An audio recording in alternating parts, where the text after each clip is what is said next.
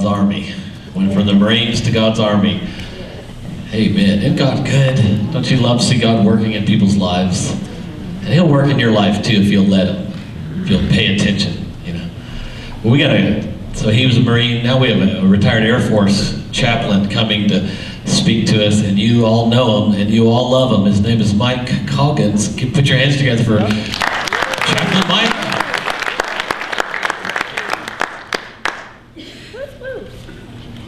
You know, right after we, hello, is that working there, Bruce? Okay, hello.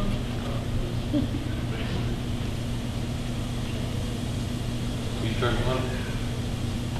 I think I'm on. Might turn it on. Okay, I'm on now. Maybe we'll just have to, oh, there we go. Praise the Lord. Yes. You know, when we were having the greeting for one another, I stepped to the back for just a moment to get freshened up before it was time to speak, and there were three distinguished gentlemen back there doing the same thing, and they gave me some great advice. You know, they all concurred together and said, Mike, don't be nervous. Just remember, we're all watching you, and we're all judging you. So thank you, Brother Mike, and the other nameless people that were back there. If I can get somebody to help me, I've got some outlines. So if I can get, there you go. I'll let you go on one side. You can go on the other.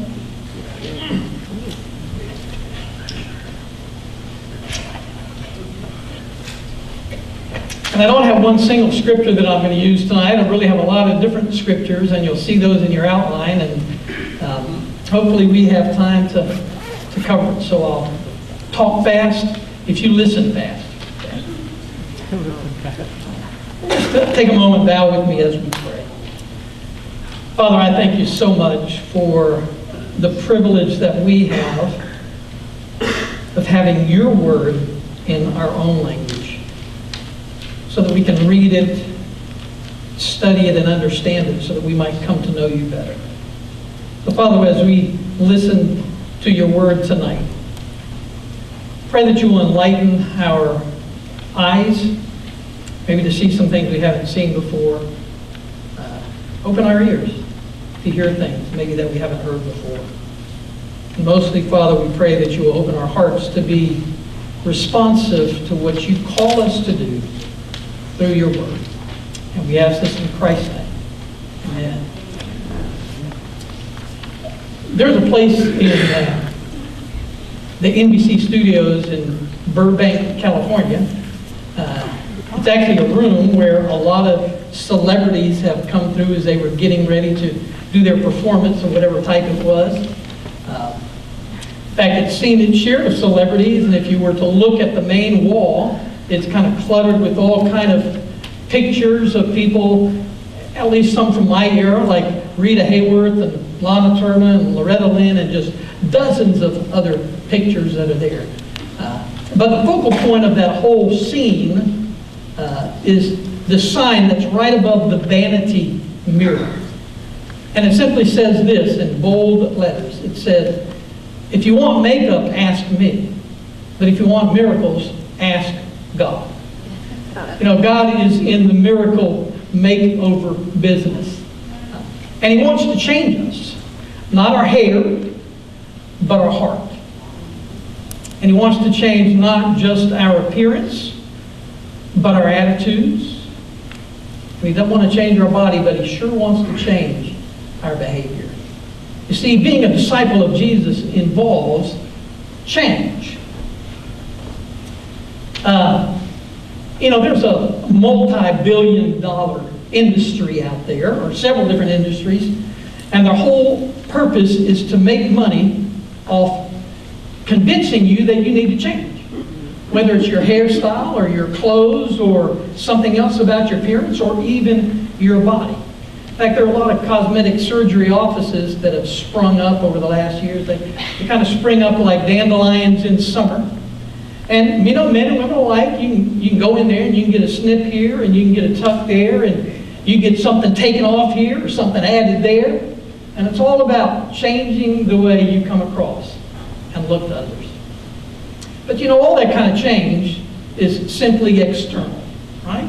I mean, it really is superficial when you boil it down. You know, Jesus talked a lot about change, and as you read the Gospels, you know that he confronted a lot of people with their need to change, didn't he? Confronted the Pharisees, confronted the scribes, confronted the Sadducees. I mean, he confronted a lot of people with their need to change in different ways. You may not have realized the group that he challenged to change the most were his own disciples. Bruce, if you'll put up Matthew chapter 10. Bruce back there? Yeah, okay. You know, when the 12 disciples that Jesus had chosen, this is the context of the scripture, he called them to himself because he was getting ready to send them out to basically cast out demons and to heal and to preach.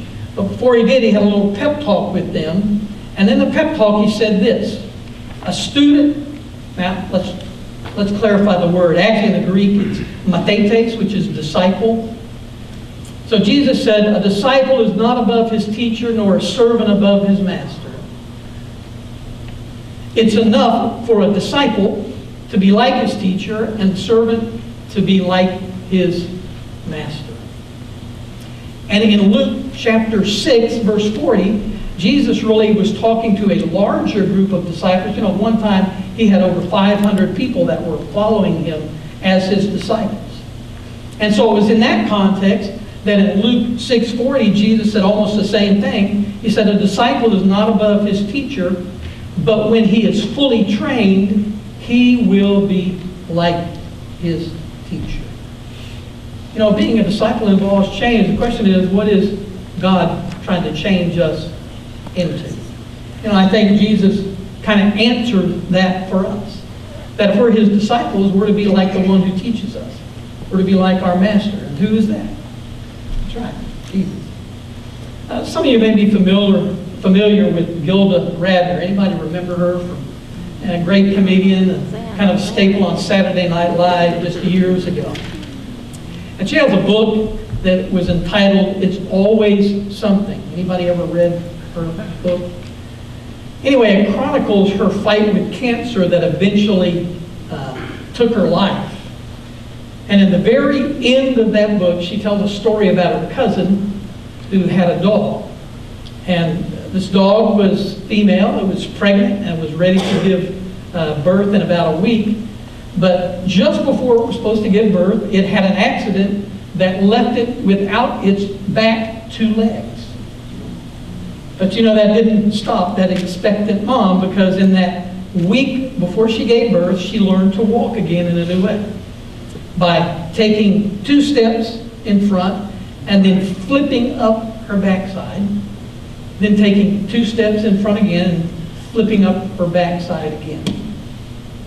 Well, she gave birth to 6 healthy puppies, and when they learned to walk, they all walked taking 2 steps in front and flipping up their backside, just like their mom. You know, the scripture tells us that we're to walk like Jesus. You know that in 1 John 2:6, it says if anyone claims to live in him or claims to abide in him, in Jesus, he ought also to walk or live even as Jesus walked. Well, there are a couple of other scriptures, and you've got the outline if you want to follow along. One of those is from Romans chapter 8, verse 29. And it says this: for those God foreknew, he also predestined to be conformed to the likeness of his Son, that he might be the firstborn among many brothers. And then also in 2 Corinthians 3:18, the scripture says this: and we, who with unveiled faces all reflect the Lord's glory, are being transformed into his likeness, with ever increasing glory which comes from the Lord, who is the Spirit. You know, I think the point is clear in those scriptures that God's blueprint for our lives, God's pattern for each one of us, once we become a Christian, is exactly the same. Jesus Christ is our blueprint for what God wants us to look like. Now, that doesn't mean that we're all going to sound the same, we're all going to look identical, or we're all going to dress the same. I mean, we can only hope that's not true. But what it does mean is that the life of Jesus should shine clearly and uniquely through each one of us. That's what God desires. Well, the question is, if God is working on us to kind of change us, what are the tools that God uses to make this change happen? Well, let's think for a moment. At some times when you were going to make some major changes in your life, how did those changes begin? Like if you were going to lose weight, or you were going to get into a fitness program, or you were going to go to school somewhere, or stop doing something and start doing something else. How did the change first begin? Mental. That's right. Yeah, any kind of change you want starts right there in the mind, doesn't it? It starts kind of with a change of attitude about whatever that is, and then also a decision of your will to make that change happen.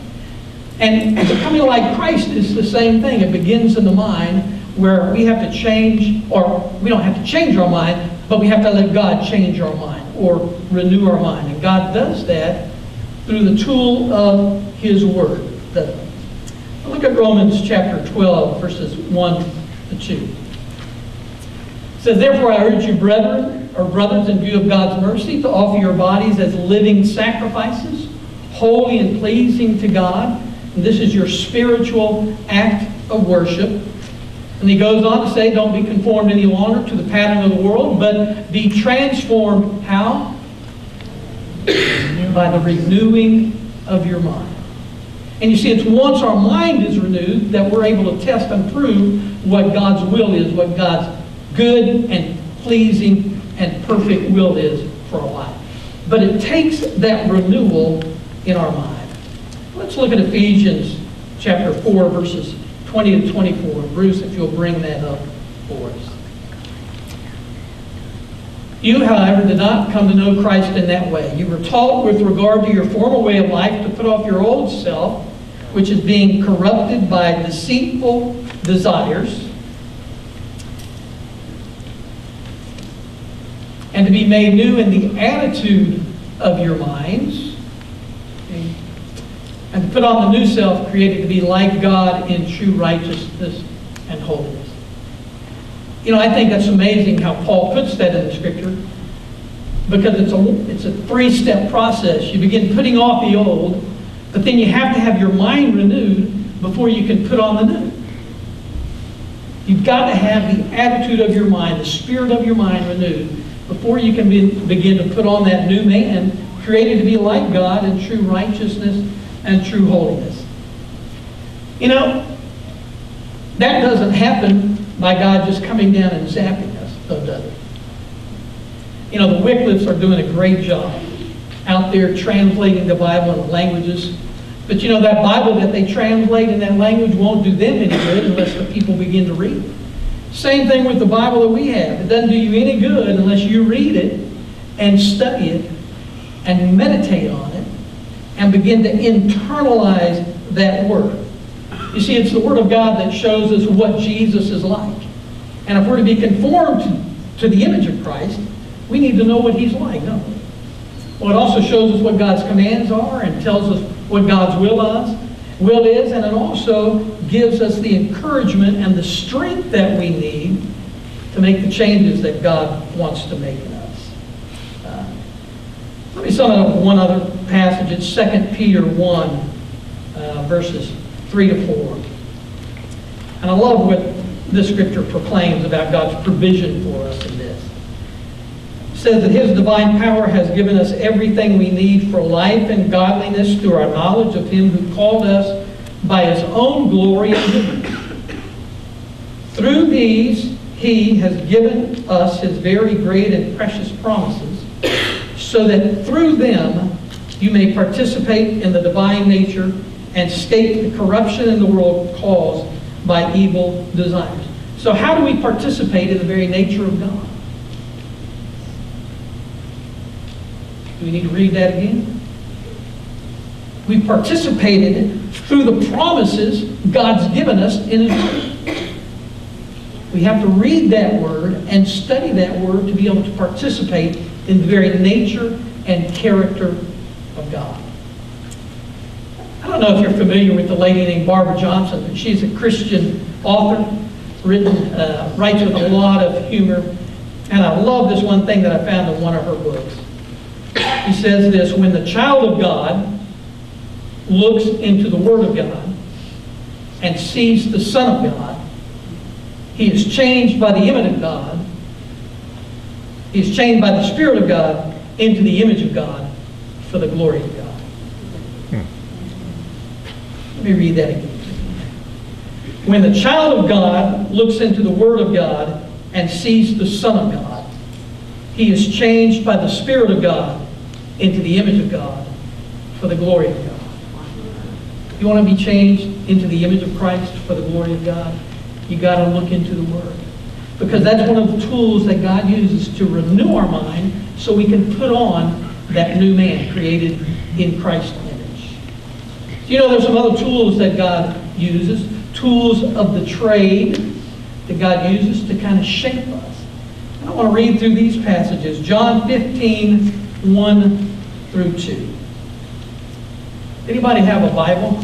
My throat's getting kind of dry. Or maybe you could just read that off the screen for us. Okay, Pastor. I am the true vine, and my Father is the gardener. He cuts off every branch in me that bears no fruit, while every branch that does bear fruit he prunes, so that it will be even more fruitful. Verse 3. That's good. And then Hebrews 12, 7 to 10. And if someone will volunteer to read that, I'd appreciate it. Yeah, that's fine. Use your loud speaking voice.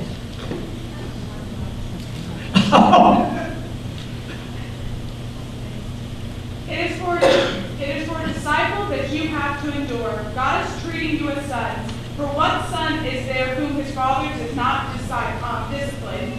If you are left without discipline, in which all have participated, then you are illegitimate children and not sons. Besides this, we have had earthly fathers who disciplined us, and we respect them. Shall we not much more be subject to the Father of the spirits and live? For they disciplined us for a short time, as it seemed best to them. But he disciplines us for our good, that we may share his holiness. For the moment, all discipline seems painful rather than pleasant, but later it yields the peaceful fruit of righteousness to those who have been trained by it. Wow, that's good. That's good. Thanks. And in James chapter 1, verses 2 to 4, somebody will read that for us. Consider it pure joy, my brothers and sisters, whenever you face trials of many kinds, because you know that the testing of your faith produces perseverance. Some of you may have heard of a lady named Deborah Ricketts. She's a independent researcher for the film industry, and her job is to cut out anything that doesn't belong in a film. In fact, anybody remember seeing Raiders of the Lost Ark? Oh, yeah. Well, you see, before Deborah got a hold of it, there was an error in it. When they were routing on that map, remember when Indiana was flying over, he was being routed over the map? Well, initially, it had him routed going over Thailand. Well, the problem was, the movie was set in 1936. But Thailand was called Siam until 1939. You know, that's the kind of stuff that Deborah Ricketts finds. I mean, she looks at everything, the minutest details. She looks at the script, she looks at the set, she looks at the scenery, she checks out the wardrobes. Everything comes under her scrutiny. And whatever doesn't fit, she prunes it. She cuts it. And you know, that's what God does with us. The things that are inconsistent with the life of Christ in us, he wants to cut away and prune so that we can be more fruitful. Two of the things that God uses to prune us, at least He's used to prune me, one is the passage in Hebrews about discipline. Man, when we're out of line, if you're His child, He knows how to take you out behind the shed. He knows how to discipline us. And what that is, it's God pruning us. And if you paid attention to the last verse, He does it so that we can share in His holiness. That's why He does it. And what's interesting, it says He does it for our good. You know, a lot of times my dad punished me, I wasn't so sure it was for my own good. You know, thought maybe he was just upset or something. But God punishes us, disciplines us for our own good, so we can share in His holiness. Well, another thing that God uses to prune us, another tool, is trial. Because when trials come, whatever kind of trial it is, it tests our faith. But James tells us that we need to let those trials have their perfect work, so they produce in us not only perseverance, but maturity. And what is maturity for the disciple of Christ? It's attaining to the full measure of the stature of Christ. That's what maturity is. Taking on in us, or having developed through us the character of Christ. The more we grow on Him, the more we mature. The more people see Him in us. But again, that stuff won't happen in the soil of comfort in our lives. I mean, it really doesn't. God has to prune us. You know, change, if it were easy, more people would be doing it with it. But it's not. You know, change doesn't happen by the waving of a wand or through osmosis. I mean, you can't just take the Bible and put it under your pillow at night and go to sleep and hope to absorb some of the stuff that's in it. It doesn't happen that way. You know, and it doesn't happen through just wishing change would happen. But it happens through God pruning us, cutting away what doesn't belong, and developing within us the character of Christ. Well, I tell you, I'm a slow learner. So I'm glad that God is patient with me in the process. If you're following, you know, in your little handout, that's the next thing. You know, what I realize is that change is a process that requires time. And because of that, I'm thankful God is immensely patient with me in that process. You know, I realize that being here in this church, that I'm in the presence of some great fishermen. They've got more experience than me. They often have more success than me. So I really hesitated to tell some fish stories here, but there is a point to them. So even if you don't like to fish and you don't like to eat them, just bear with me for just a minute. I grew up learning how to fish from the time I could hold a pole. I mean, I fished for salmon in Alaska. Dad taught me how to fish for redfish off the coast of North Carolina, and for bass and crappie and the lakes of Texas, and stripers in Virginia, and king mackerel and cobia and all kind of other saltwater species off the coast of North Carolina. So by the time I could hold a pole, I'd been fishing somewhere. And, you know, compared to some here, I guess I'm a fair fisherman. But I haven't always been, you know, a good fisherman. Learning to fish for different species in different conditions takes time. I mean, it really does. Teaching someone to fish takes patience, something my dad possessed in abundance. I can remember one of my first experiences fishing with him, and we were in Alaska. And the first lesson my dad tried to teach me was, you know, when you pull the release bail back, make sure that it locks in place so that when you go to cast your lure, it doesn't flip back and you break a line and you lose the lures. I lost a lot of lures in Alaska before I learned that lesson. Then there was a time on the North Carolina coast that we got up early to get that first run of king mackerel, you know, first light. And of course there we fish for them different than we do here. We used 2 lines, an anchor line, and then a bait line, which kind of went down on a little trolley, clothespin down that anchor line, and so you let the bait fish down there. Anyway, my dad was teaching me how to let that bait fish down, and of course you're using a bait casting reel. And he said, Mike, be sure to keep thumb pressure on the line so it doesn't backlash.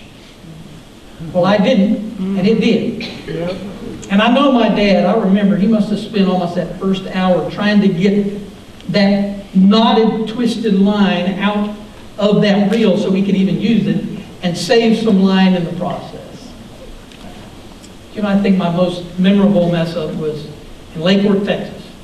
In fact, my dad let me skip school that day. Day before, he told me it was going to be a day off. He said, if you don't want to go to school, you don't have to. I mean, what kid's going to turn that down?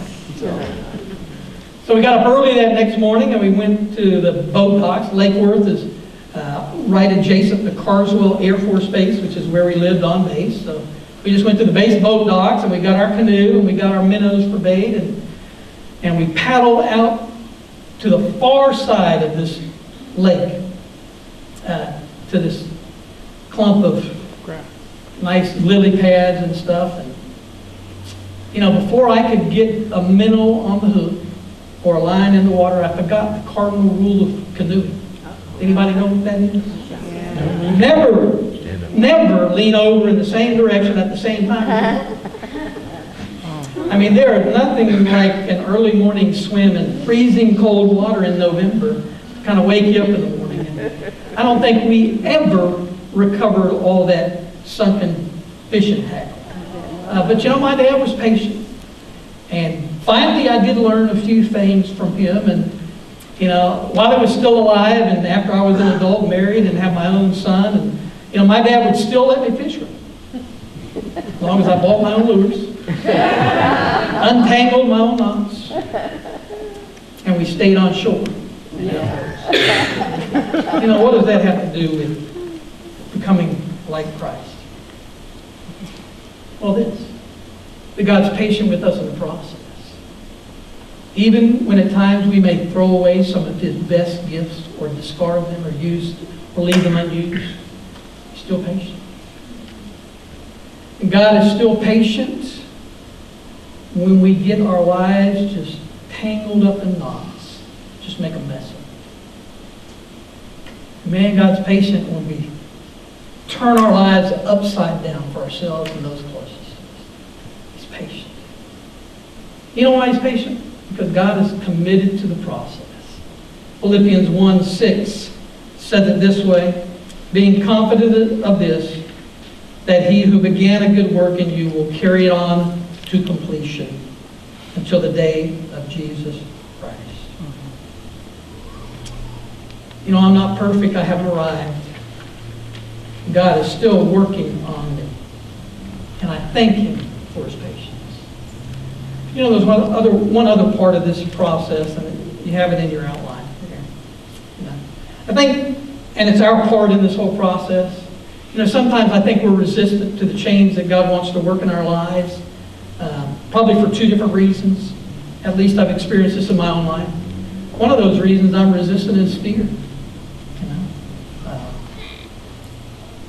Don't always know what to expect. Don't really know. I mean, if I fully commit myself to God and say, God, you just do whatever you want with me and you make any change you want, I don't know what He's going to ask. I don't know what He's going to require. I don't know what He's going to tell me to give up or what He's going to tell me to do or what He's going to tell me to take on. And so sometimes we resist the change just because we're afraid, because we don't know what that's going to mean. Mean for ourselves or mean for our families. But for the most part, I resist change because I'm stubborn. I don't want to change. Maybe that's your case too. You know, sometimes I think we just get comfortable with the way we are. You know, we get comfortable sometimes with some of our habits and attitudes and behaviors. And, sometimes we don't even see that we need to change them until our wife points it out to us, or our husband, or our child, or somebody else close to us. You know, sometimes in our stubbornness, we make excuses. You know, maybe we tried to change in certain areas, and we didn't do so good, and we fell back into it. So, you know, we just got frustrated. We just quit. Just don't want to change. Don't want to work on that area anymore. And sometimes we make excuses. You know. Maybe you've heard it. Well, I've always been this way. You know, I've always been impatient. I've always had a short temper. Or sometimes we blame it on parents or other people. You know? I picked this up from my parents. It's a family trait. But the bottom line is we don't change because we don't want to. God wants to work on our want to. And I think King David had the right attitude about that in Psalm 139. He expressed the right attitude this way. He said, "Search me, O God, and know my heart. Try me or test me and know my anxious thoughts. See if there is any offensive way in me, and lead me in the way everlasting." You see, our part in this whole process of God changing us, and our most important part, is just to be willing to change. Just to say, "God, search me, test me, show me the way you want me to change, lead me in your way." You know, there are some people here tonight, and maybe this lesson didn't make any sense to you at all. Because you don't have a personal relationship with Christ. I mean, why do you want to change and become like someone you don't even know? So God's not requiring of you tonight to become like Him. What God wants of you tonight is just to believe in Him, to receive Him, to accept Christ's death on the cross for you and His resurrection to put you right with God, and just ask Him to come into your life, to be your Savior and your Lord. That's what God wants of you. But for those of us that know Him, claim to be His disciples, God wants us daily to become more like Him, to be changed into His image. And do you know what? It's as we change that we have a greater testimony.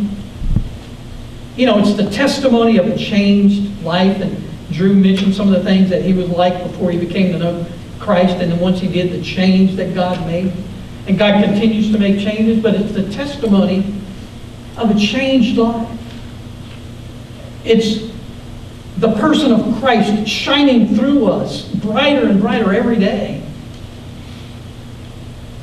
that shows to the world that what we preach in the gospel has transformational power, and it's real because it changes us. The question is, are you willing to change? I asked the pastor to come up, and I wanted him to kind of lead in our time of prayer. And we consider these things. Let me ask if you'll bow your heads tonight with us. Maybe the Holy Spirit is speaking to you today. And saying, hey, there's areas we need to work on in your life, but you're resistant to change. You might lose. I remember that I was reticent to change because I didn't want to lose my friends. I thought, man, I've got really good friends, and if I become a Christian, I'm going to lose my really good friends. Well, in actuality, they were not really good friends at all. And God wanted to, you got to let go of some things for God to give you better things. And when I let go of my friends, God gave me even better friends and even more friends. So you think you got something good going on, and it's really just chump change. And God has got some great stuff for you. How many be honest with me and raise your hand and say, Pastor, I need you to pray for me. There's things in my life I know, I feel I need to get rid of. For God to move in my life, I've got to get rid of some things. Just lift your hands. I want to see you, and I want to pray for you. Yep, I see those hands. I see those hands. Anybody else?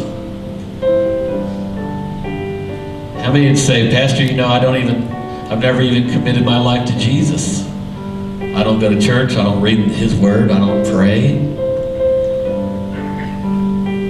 I just don't even know Him. How many would say, but I'd like to know Jesus. I'd like to ask Him to come into my life and change my heart.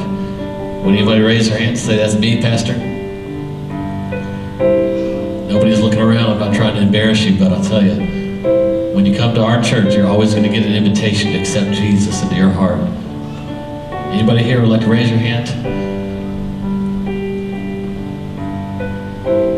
Hallelujah. How many understand the sermon tonight? That God wants everybody to change. That everybody can go to the next level. There's something that everybody can do with more fervency and more passion. Instead of sitting on the sidelines with a beer and blending into the crowd, it's time to put away these things and move into the family of God and get involved. How many say, I need to get more involved in the Lord? Raise your hands. I need to get off the sidelines. Yes, yes. A lot of hands went up. Here's what I want us to do. I'd like us to all stand our feet and come forward to the altar. Everybody who raised your hands. If you didn't raise your hands, you don't feel like coming, you're not comfortable, that's okay. Just stay in your seat. But if you raise your hands and you know that God is drawing you closer to Him, God is drawing you out, God is challenging you to change, I want you to come forward.